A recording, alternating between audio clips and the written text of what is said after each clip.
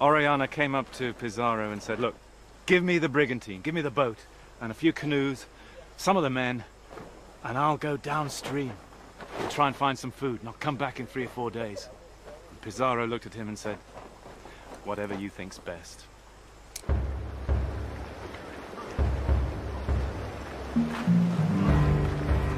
Orellana left next day with 57 men.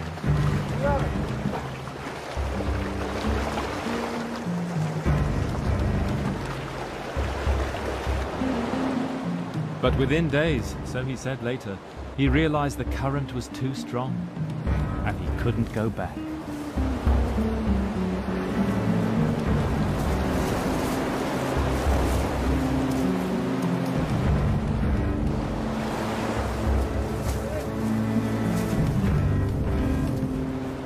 So we chose what seemed to us the lesser of two evils, Orellana said. Trusting to God, we'd go on and follow the river, and either die or see what marvels lay ahead.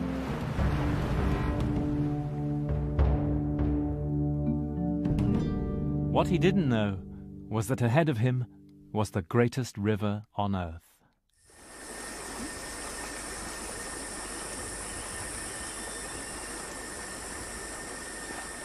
The first few days, they passed through an empty landscape, chewing their boots to stay alive. So close to death, they were hallucinating.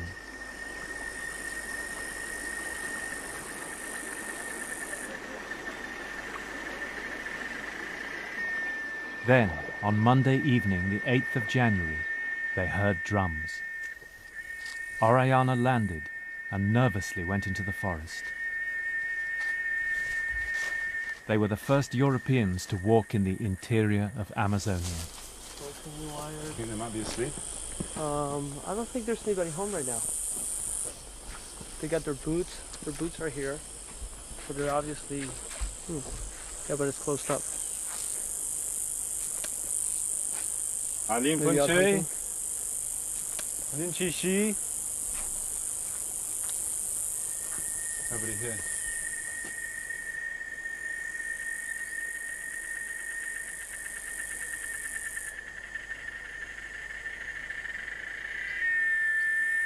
Well, they did run away when Orellana first landed, left their cooking pots and their food. Orellana's men were starving, so of course they stuffed themselves. The Indians were very nice about it when they came back.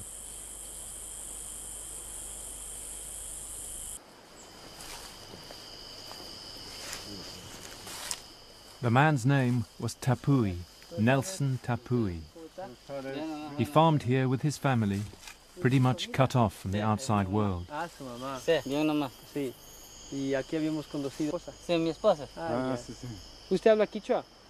He spoke Quechua, the Inca language. Yeah, Alin. Noka kani Inglaterra manda. Oh, we have to talk slower than that. Dios pagarachu. And language would be the key to Orellana's survival. He began to put words down in a notebook. Yeah, what's the name in Quechua? La yuca, ¿cómo se dice en Quechua? Lumu. Lumu. Lumu. Lumu. La yuca. So yucca is lumu. That's a very... The captain made a point to get to understand the native languages, says the diary, and he made his own primer to help him. So if you ask for good water to drink, Yaku takuy, deme agua. Yaku takuy. Yaku takuy, para mí. Takuy is give me, yaku is water. Yeah. Nelson sent his son up a tree to bring seed pods for us to eat. The native people here were called Imara. They gave Orellana food too. They let the Spaniards stay with them for a month to recover their health, saved them from death. Pacay. Pacay. Can I open? Okay. Dios pagarachu. Oh, so get into these. Wow. Delicious.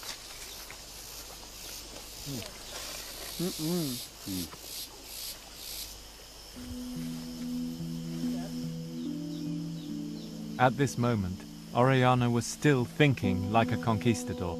He told his hosts that he was claiming them and their land for the King of Spain. Bye-bye.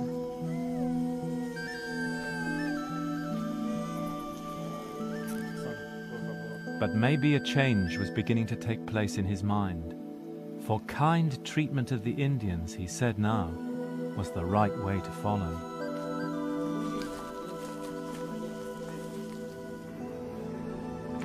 Over the coming months, Orellana would make contact with many different Indian peoples. Some, like Nelson, would feed and shelter him. Some would try to kill him. Mum gives us a smile. I think she thought we were aliens at first.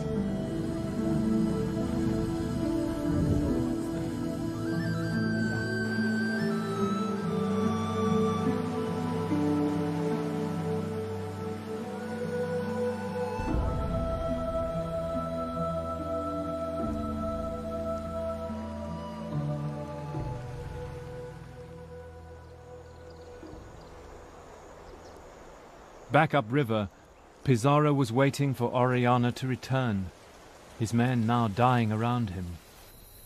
And as the days turned to weeks, he began to suspect that his loyal cousin might have betrayed him.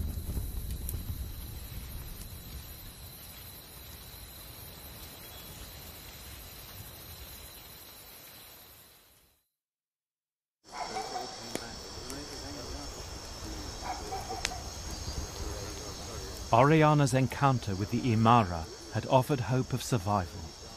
Now he and his men decided to get their story straight.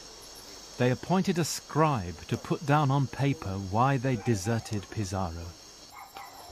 And each and every one of them put his name to it.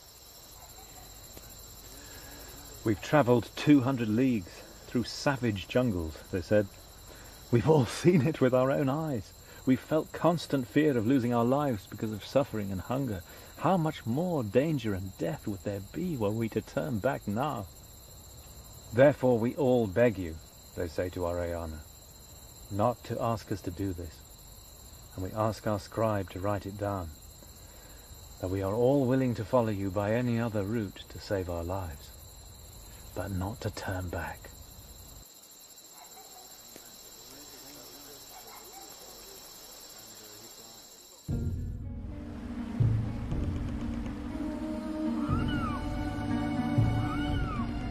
But was Orellana being quite truthful? Or did he hope to claim the secret of El Dorado for himself?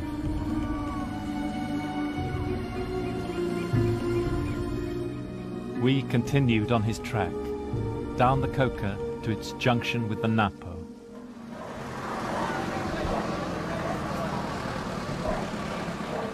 Not so long ago, this was just a mission station.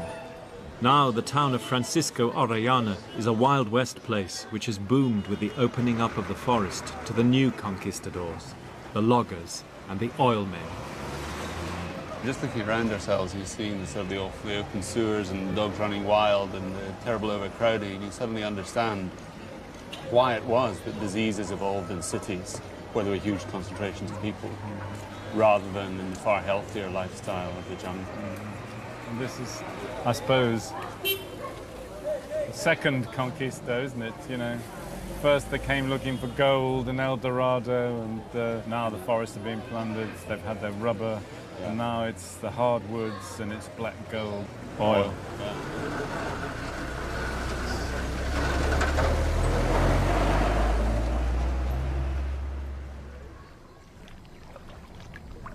Adios, amigo. Yeah. Bye-bye. When you get to Manaus, remember, if you go swimming, don't have a pee. And so we said our goodbyes to Dr. Colley. Oh dear. Our next leg would take us down the Napo, the conquistadors' river of cinnamon. Here's to the River Napo. Orellana sailed on past other great rivers, the Aguarico, the Curare, down into what is now Peru. We made good speed, says the diary, sometimes more than 20 leagues a day, for the river's flow was swift and strong.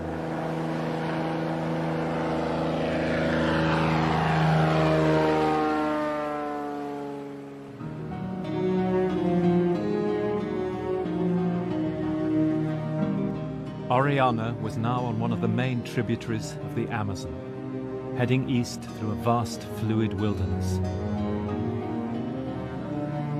From the air, it's a bewildering maze.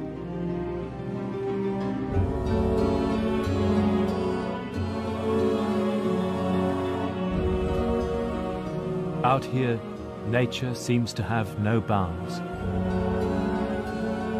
Orellana and his men must have gazed on the scene, part in wonder, part in terror.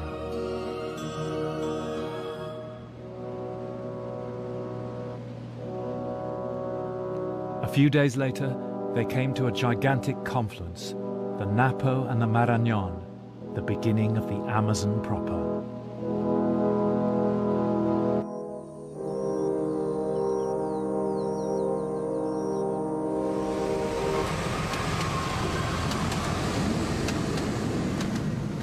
And as Orellana reached the Marañón, far to the west, Pizarro had finally given up hope of seeing him again and ordered his men to turn back.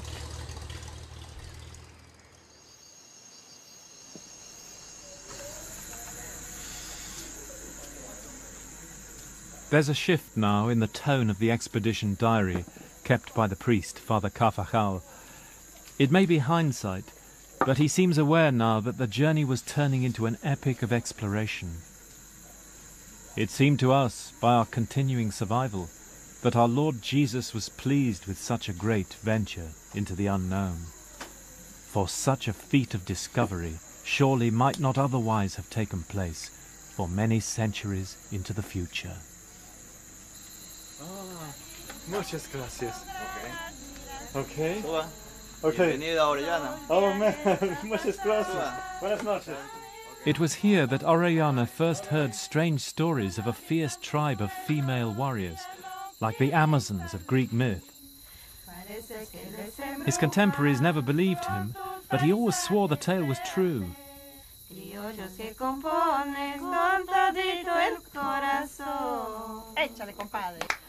It's a myth which crops up in many places, and maybe it's not just a myth. The Spanish say that when they came down the Amazon and there were all these tribes that were ruled by women, and only when they wanted children did they go and raid and get the men, and then they'd have sex with them, and then they'd get pregnant, and then they'd boot the men out. Are there still... Can you still find women like this on the Amazon? Dominant. Yes, there are women who are dominant. Of course. Aquí también hay mujeres dominantes. Yes, there are women who have power over the men. Yeah. Golpe, sí.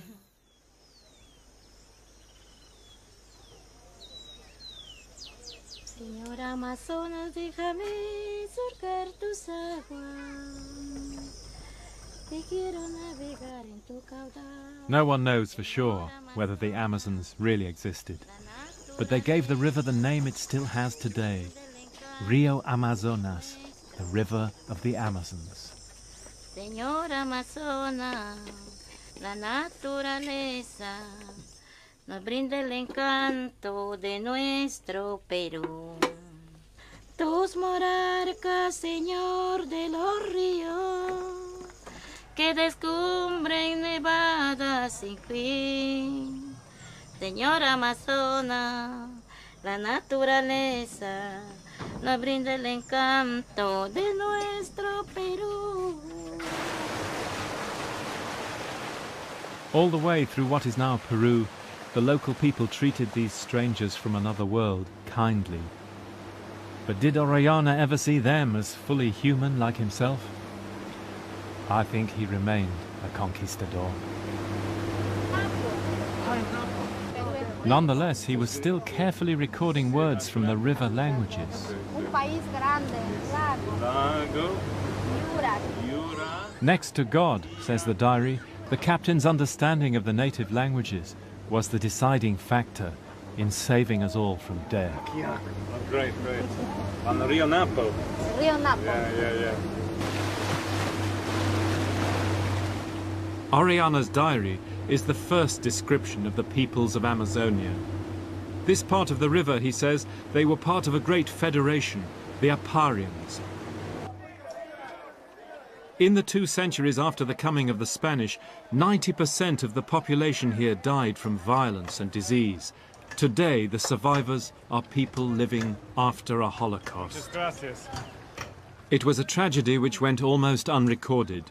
Here in Iquitos, Father Joaquin is trying to set the record straight, to recover the lost history of Amazonia. Hubo un huracán aquí, ¿sí? Aquí no ha habido huracán. Ayer hubo. In the 16th century, these were big towns, large and well-organized communities.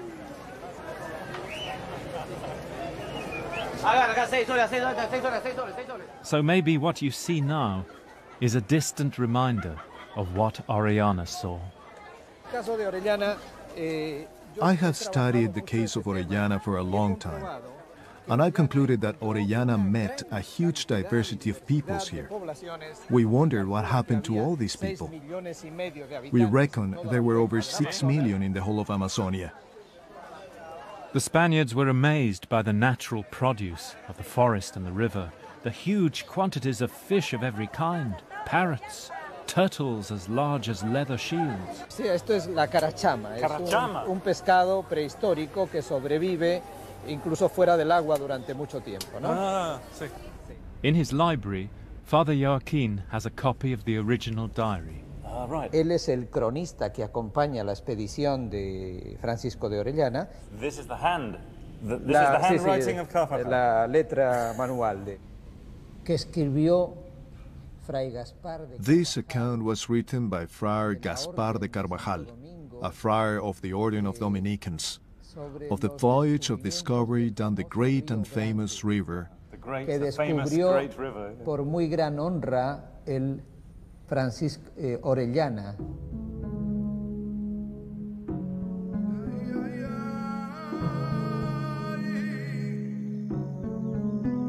And I was an eyewitness to these amazing things, says Carvajal, a man whom God chose to play a part in such a strange and hitherto never experienced voyage of discovery.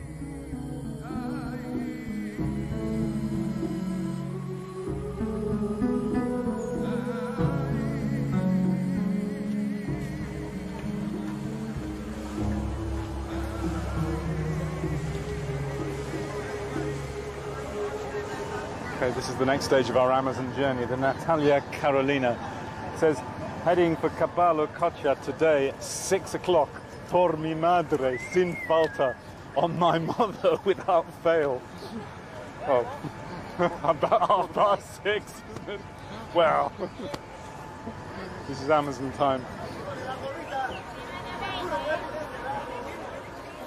Orellana stayed with the Aparians for 2 months to build a second, bigger boat, a 30-footer, a boat strong enough for the sea. When he left, in late April, he still had 2,000 miles of river to go.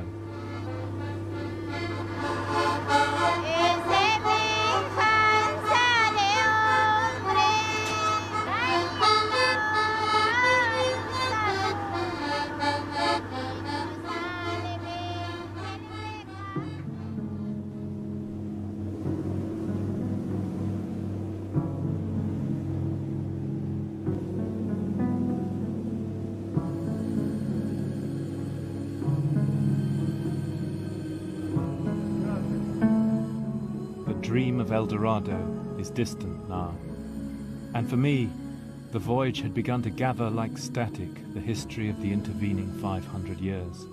The later conquistadors, like the demented Aguirre, the so-called wrath of God, The missionaries, the prospectors, and the debt raiders, they all came this way.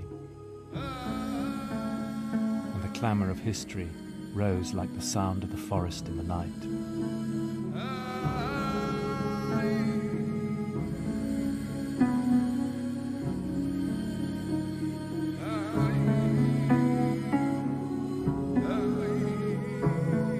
And in the ghostly shapes we passed, it was easy to imagine the Spaniards on their fragile craft.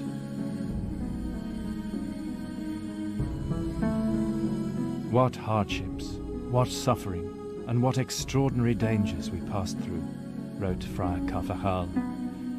He lost an eye in one attack. The people were more hostile now.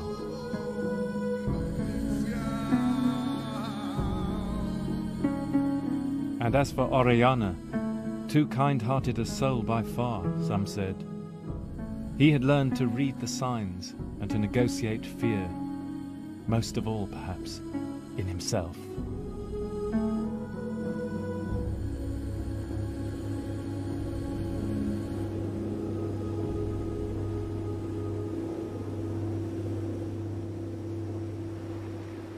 They now began to see canoes everywhere. They were approaching even richer lands.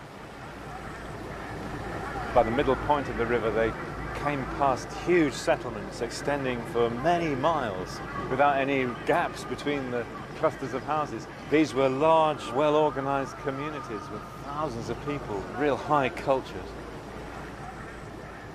They were now inside the territory of a huge native federation which stretched for hundreds of miles along the river, the Omagua. They passed so many towns that they could only remember them by giving jokey tags to people and places.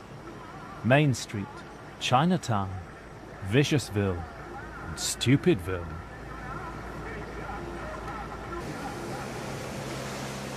So Orellana's diary offers a new history for Amazonia. An elaborate series of ancient kingdoms, networks and alliances which had developed over thousands of years, united by the river itself.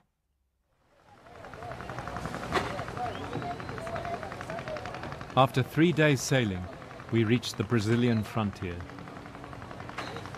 Orellana had to pass a border here too, the frontier of the Machiparo state.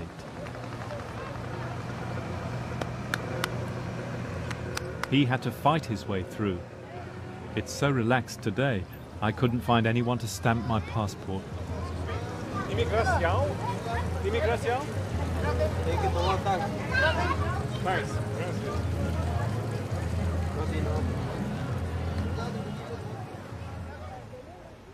But the spectre of Gonzalo Pizarro still haunted Orellana and his men. Orellana never forgot the potential cost of crossing Gonzalo Pizarro, member of the most powerful family in the Americas. Desertion, after all, was punishable by death, and their boyhood friendship would count for very little. So he and his men, all through the journey, covered themselves. This is the second main document that they drew up, formally petitioning Orellana to be their leader, and every single member of the expedition has signed it, with loud protestations of loyalty to the governor Gonzalo Pizarro. But at this moment, they had no idea whether Pizarro was alive or dead.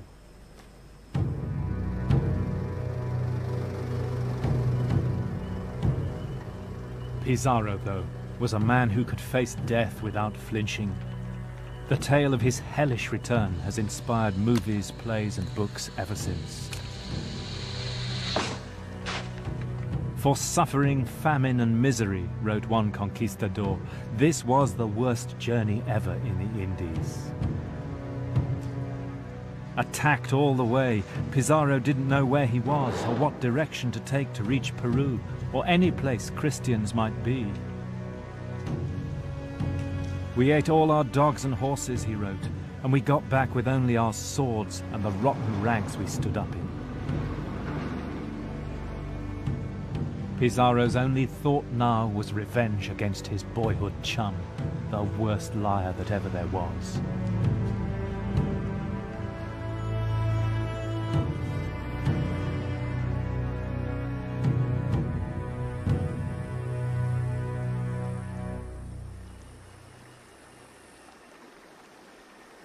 And Orellana sailed on, as amazing spectacles of nature came one after the other.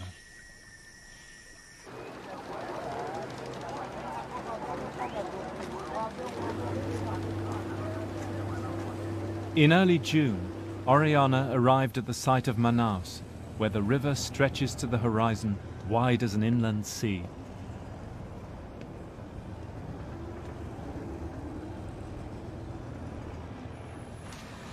Manaus was built in the center of the rainforest, founded as a Jesuit mission in the 18th century, when the opening up of Amazonia really started.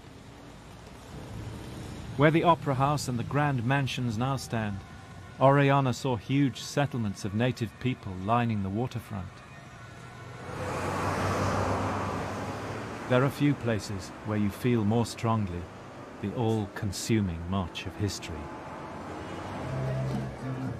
Looking centuries into the future, Orellana's diary says this: "It was our desire that, if possible, the land and its barbaric people should not have negative feelings about our first encounter, so that one day the country might be tamed for pacification and reduced to obedience to our Christian civilization." The Western conception of a city was a new innovation in the Americas, which came with the conquest. They require a new way of life, new laws and customs and institutions, to make a new identity, to reshape humanity, if you like. They also suck in the products of the natural world, of the forest and the river, and consume them. And in that, cities like this, Manaus, represent a break in that continuum of thousands of years of life here in the Americas. There may have been 5 million indigenous people here when Orellana came through. The present population of the natives of Amazonia is 250,000, less than a quarter of this city. That's the scale of the revolution.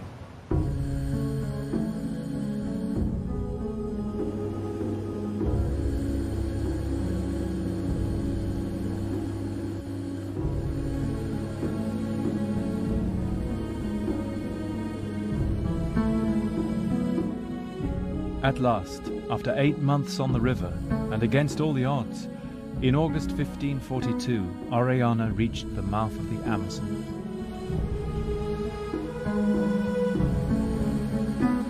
They had sailed 2,500 miles down the greatest river on earth. They had seen unknown empires and encountered lost worlds. It had been less of a journey, said one of them, more of a miracle.